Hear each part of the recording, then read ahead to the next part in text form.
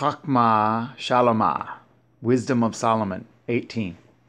Nevertheless, your Kodashim had a very great light, whose voice they hearing and not seeing their shape, because they also had not suffered the same things. They counted them happy. But for that they did not hurt them now, of whom they had been wronged before, they thanked them and besought them pardon for that they had been enemies. Instead whereof you gave them a burning pillar of fire, both to be a guide of the unknown journey and a harmless sun to entertain them honorably.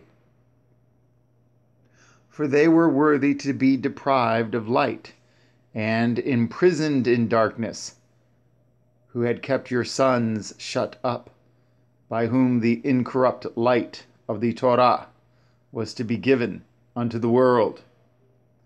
And when they had determined to slay the babes of the Kodashim, one child being cast forth and saved, to reprove them, you took away the multitude of their children and destroyed them altogether in a mighty water.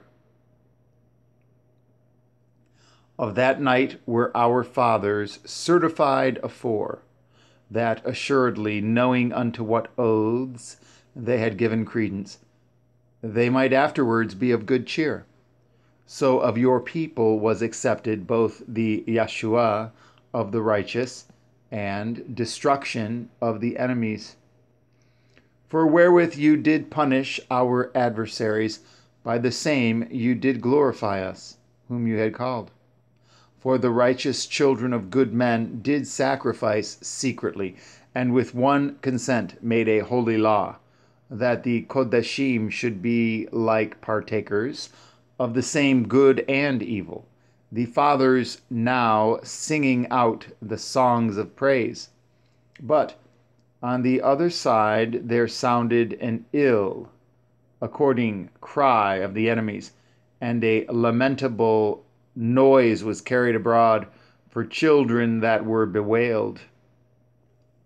The master and the servant were punished after one manner, and like as the king, so suffered the common person.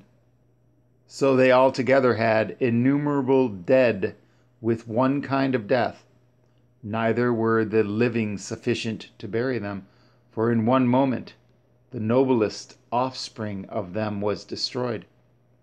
For whereas they would not believe anything by reason of the enchantments upon the destruction of the firstborn, they acknowledged this people to be the sons of Elohim.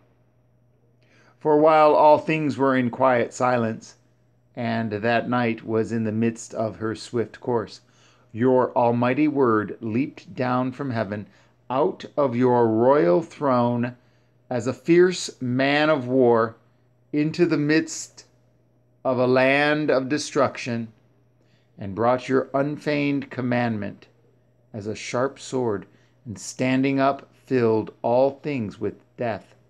And it touched the heaven, but it stood upon the earth. Then suddenly visions of horrible dreams troubled them sore, and terrors came upon them unlooked for, and one thrown here and another there, half dead, showed the cause of his death. For the dreams that troubled them did foreshow this, lest they should perish, and not know why they were afflicted. Yea, the tasting of death touched the righteous also, and there was a destruction of the multitude in the wilderness. But the wrath endured not long, for then the blameless man made haste, and stood forth to defend them, and bringing the shield of his proper ministry, even prayer, and the propitiation of incense, set himself against the wrath, and so brought the calamity to an end, declaring that he was your servant. So he overcame the destroyer, not with strength of body, nor force of arms, but with a word subdued him that punished. alleging the oaths and covenants made with the fathers. For when the dead were now fallen down by heaps one upon another, standing between, he stayed the wrath and parted the way of the living. For in the long garment was the whole world, and in the 4 rows of the stones was the glory of the fathers graven, and your majesty upon the diadem of his head. Unto these the destroyer gave place, and was afraid of them, for it was enough that they only tasted of the wrath.